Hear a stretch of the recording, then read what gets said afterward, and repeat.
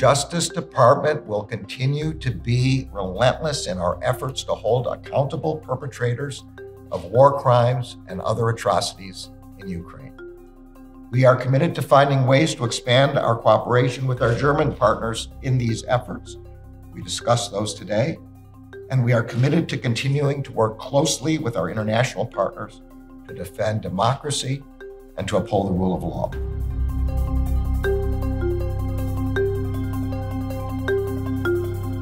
Today's charges and guilty pleas should make clear that when companies and their executives engage in conduct that threatens our national security, in this case by fueling violent terrorist organizations, the department will respond with resolve.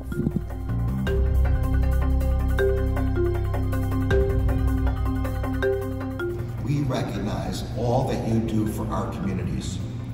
We see all that you risk for them. We understand the enormous stress that you are under, and we appreciate the immense dangers that you face.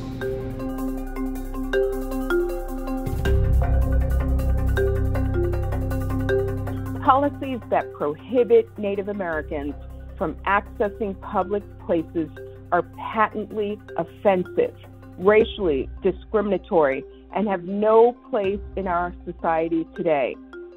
These defendants have resorted to conduct akin to the kind of policies that were instituted during the Jim Crow era.